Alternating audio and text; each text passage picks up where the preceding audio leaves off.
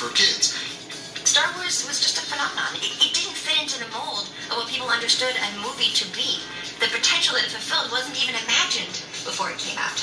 The sheer numbers of people, the sheer numbers of fans, the sheer numbers of toys. Modern-day film merchandising, today a multi-billion-dollar industry, takes off with Star Wars. There are about 400,000 pieces in here in a 10,000 square foot museum. We also have an off-site storage facility that houses more stuff than I want to think about. Steve Sansweet has the world's largest collection of Star Wars memorabilia, housed in an enormous facility dubbed Rancho Obi-Wan.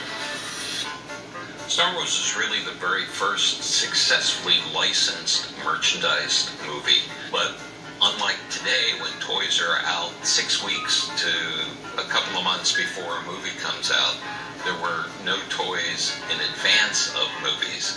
They had to be made after a movie came out to see whether they were successful.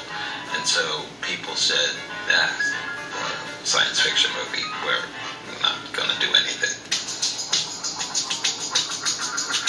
The demand for Star Wars takes everyone by such surprise that kids expecting Star Wars toys for Christmas in 1977 are instead sent an early bird certificate, an IOU in the mail. Basically an empty cardboard box. Well, it wasn't quite empty. It had a cardboard stage and some things to send away.